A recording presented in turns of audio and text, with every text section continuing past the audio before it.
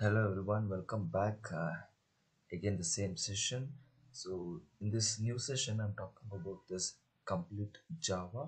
So, with the basic, I'm going to explain each and every concept of Java. So, now we'll talk about this Java. So, before going to this, we should understand what exactly the meaning of this languages. Why sir? Because language, see, so many people are using different languages, so but machine cannot understand our different languages. So if you need to communicate exactly with the machine, we need a proper languages. So that's why we understand first what exactly the meaning of this language. So very pretty simple this answer. So what is a language?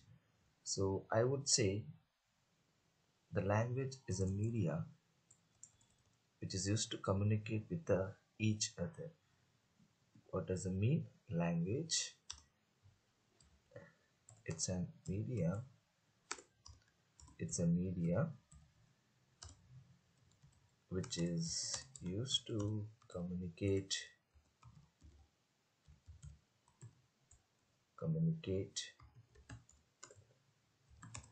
with communicate with each other. Communicate with each other. This is known as a language. For example, whenever multiple humans, okay, so if I select my object is a human, so here you can see here one side one human will be there and another side also one more human will be there. Okay, so let me write this human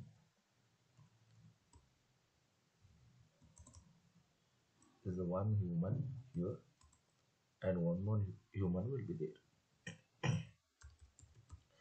So if the multiple human is there, they can easily communicate with each other with any languages. Okay, they might use a Kannada or English or any other different languages they might be using over here. Okay, so what are the different languages available? So the better languages which the English or Kannada or some more languages is there, okay, etc. Just go the different languages. Any human is there, they can use the different language. But if the machine is there, machine cannot understand our languages. Human interactable language machine cannot understand. So what we have exactly do is, see, one side human is there, another side machine is there, machine. So now human want to communicate with the machine. How exactly the human will be communicate with the machine? So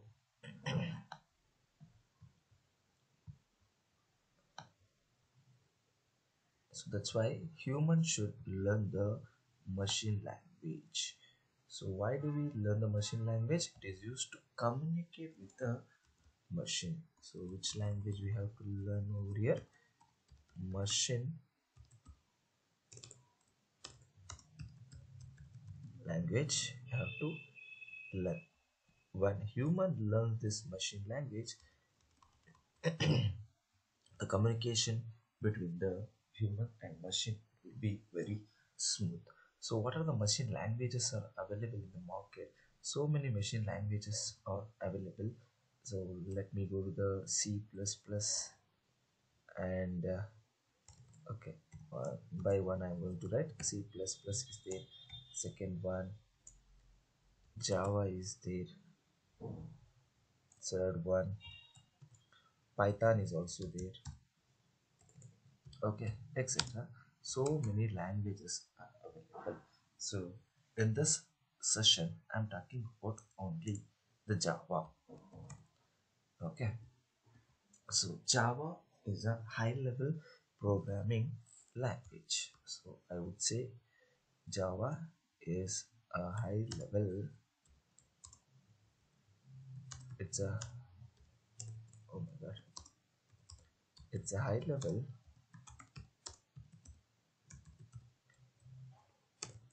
So a level language used to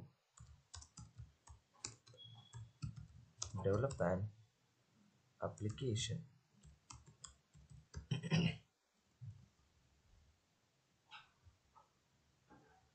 So what exactly the meaning of this Java? Java is a high level language which is used to develop an application.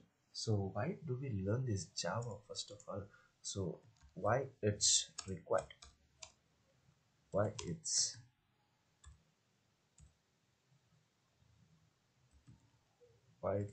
required?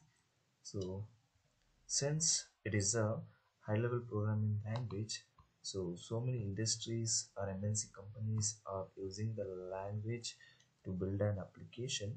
So that's why Java is still booming.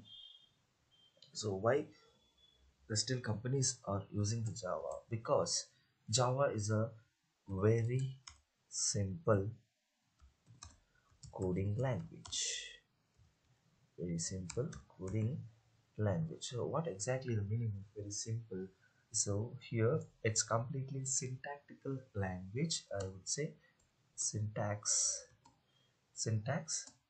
language, and all syntaxes are very easy. If you learn properly the syntax, then you can easily develop any application. So that's why Java is a very simple language. And one more advantage we have in the Java is platform platform independent. So what exactly the meaning of this Java is a platform independent? See other languages. Let me take this other language in the sense. I'm going with the C language. C, it's a platform in the sense. See here, we have a many operating system. For example, let me take this window.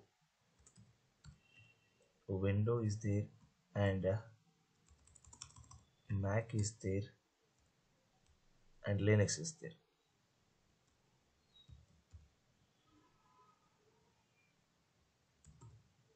Linux is there. So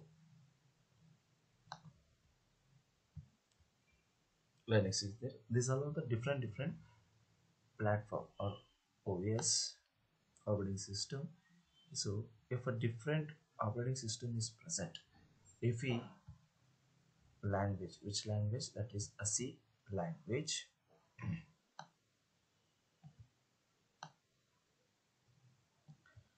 If we developed the C language for Windows, I can execute program in Windows only. So if I develop, and so what happened for this? It's not taking.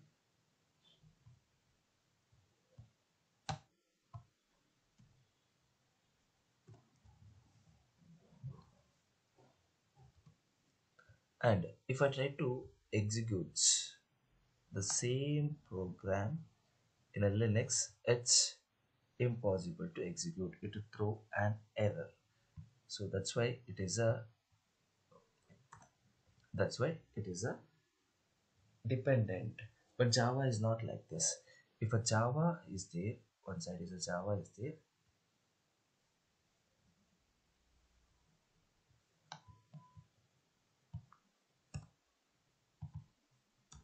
So here Java is there, and along with that Java has more platforms. Windows, and one more is Mac. Again, one more is, I'm going to select one more this Linux, and one more also I'm going to select this Unix.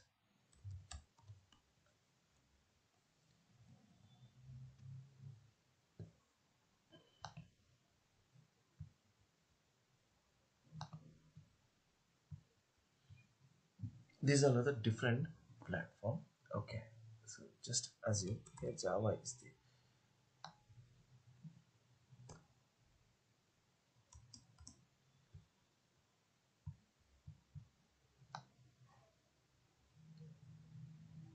So this Java, it can be supported with any of the platform. It might be a Windows, it might be a Mac, it might be a Linux, and it might be a Unix. So anywhere we can easily run the program. So it's one more thing. It's also known as Aurora. Also known as what? Aurora. Wore.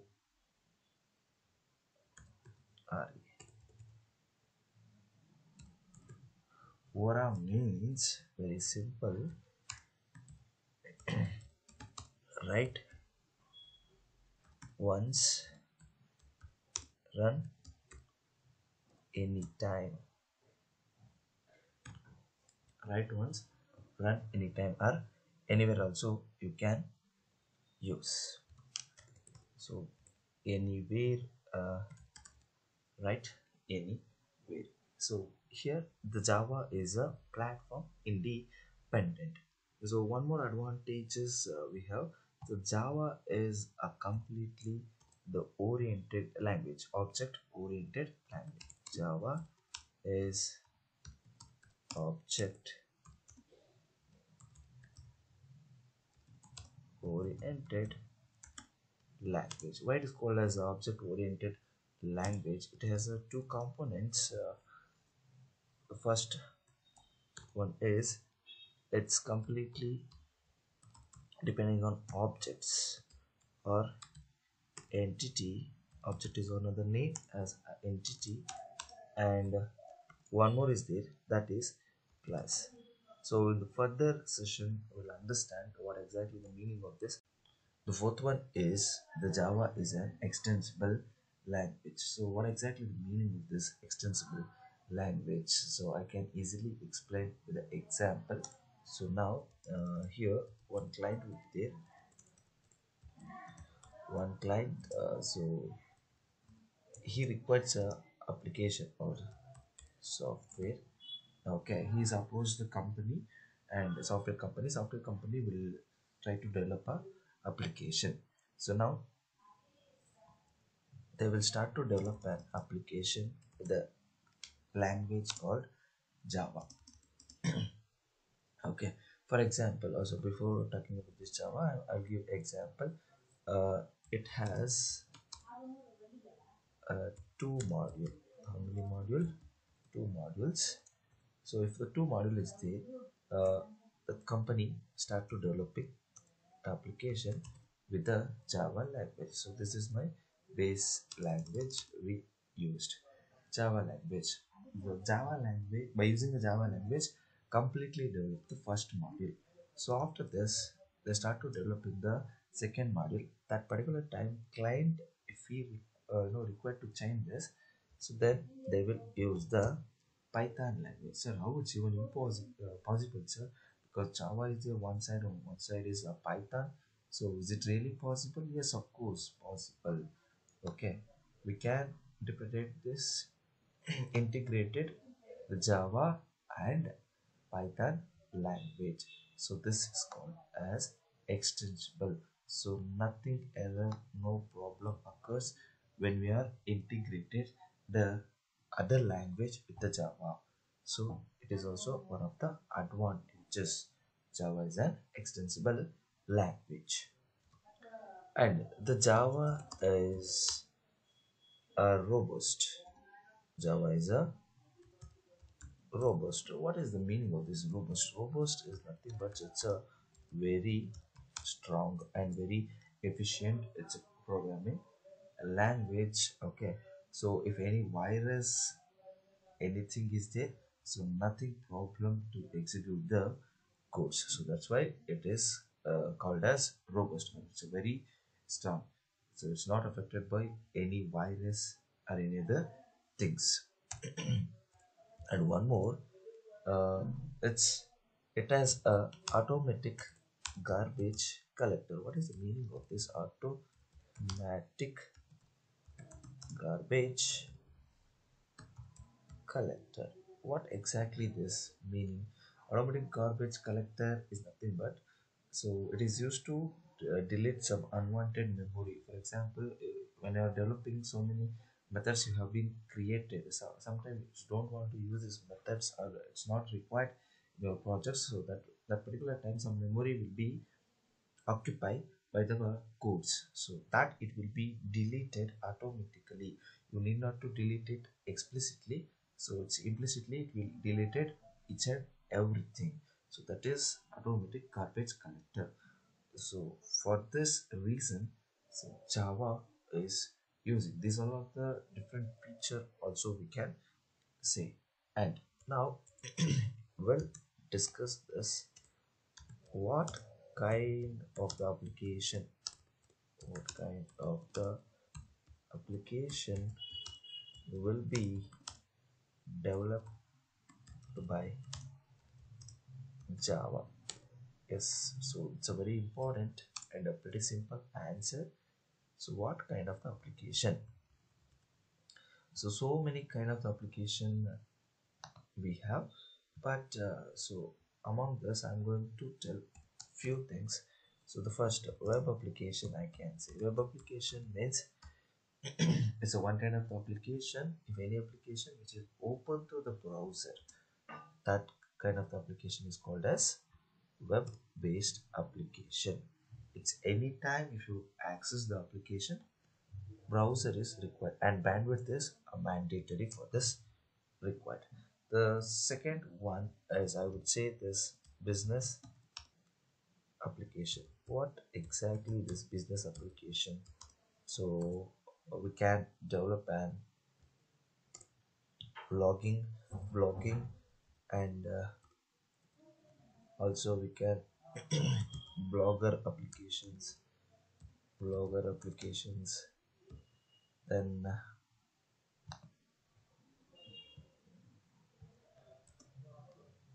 we can go with the e-commerce application also.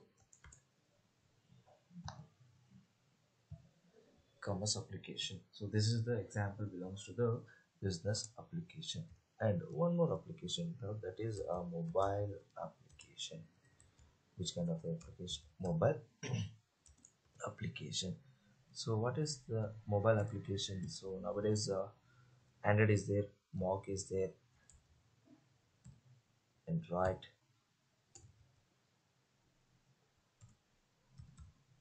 Android or Mac applications, which is available in the Play Store or Mac Store. Okay, so the next desktop application also we can develop. What kind of a desktop application? For example, so now I'm using the different applications. Uh, it might be a Eclipse, it might be a PyCharm. So these are the desktop applications. A few standalone application also we can develop. And one more, the last one is scientific application also we can develop. So these many application we can develop by the Java. So as of now we learned meaning of this Java, why Java, and what kind of application we can develop through the Java, everything we have learned. So now I'll differently talk about these things. So where I can write this program, where I can write this, where I can use this language. So I don't know the exact application, so that's why I use first text document. So in the text document I can write my codes. So what kind of the codes I'm writing? So that code is called as Java program, or another name is also there, that is source code. Source code also we can say. Okay, so this is where I can write. So I can write in the text document. Let me put it in the box.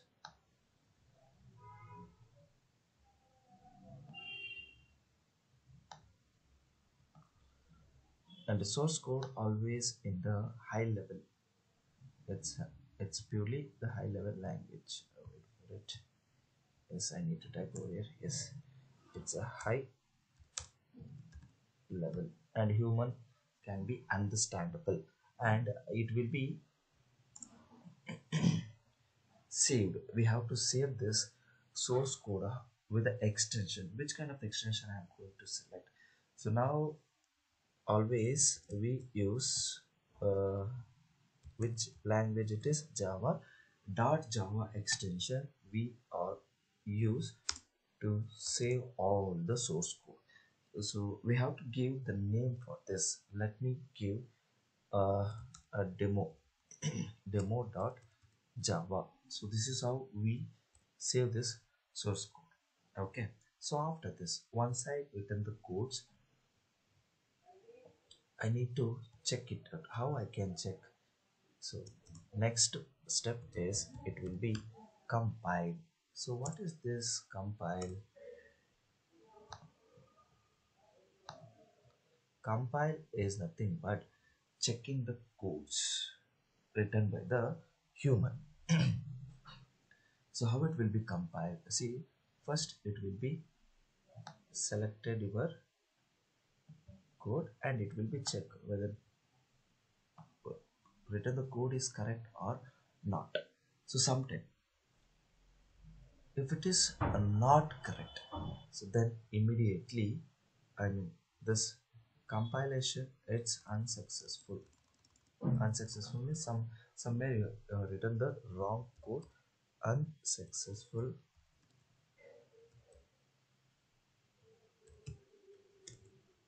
Unsuccessful. So what happens? Once again. Okay, so I'll give the conclusion here for this compile. So compile has a two modes. One is successful and one more is the unsuccessful. So for the successful, I would say this is a true, and one unsuccessful, I would say this is a false. But a compile is unsuccessful, what I would say this is a error.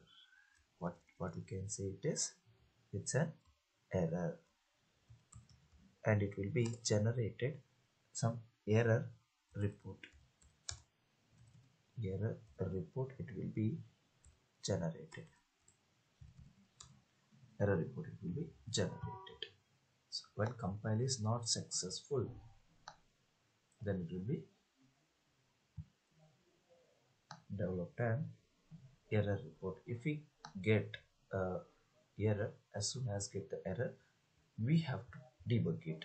Developer have to debug the code. Debug means have to correct it.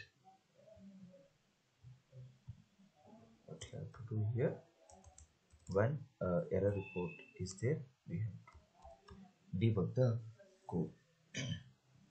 If in case the compilation has been successfully done, or the code will be correct, or it is successful, so it is a true.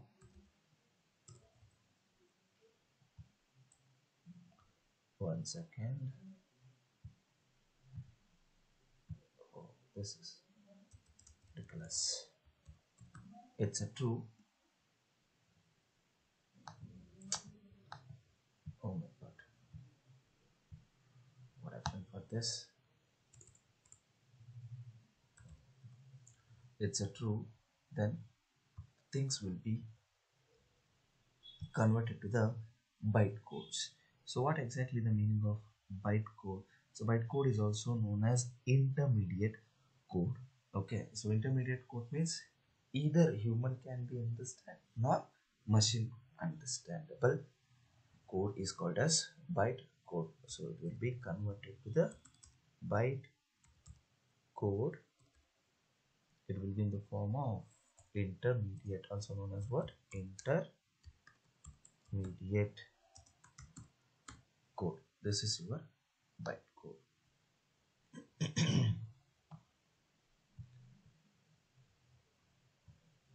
So let me keep in the box. Yes, I can use this box.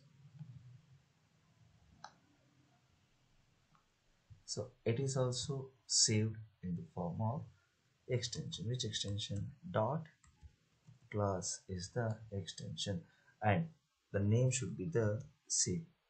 Okay, the file name should be the same. After this, what happens? It will be start to interpret it. How it will be interpreted? Very simple. So here, so many platform will be there. Windows,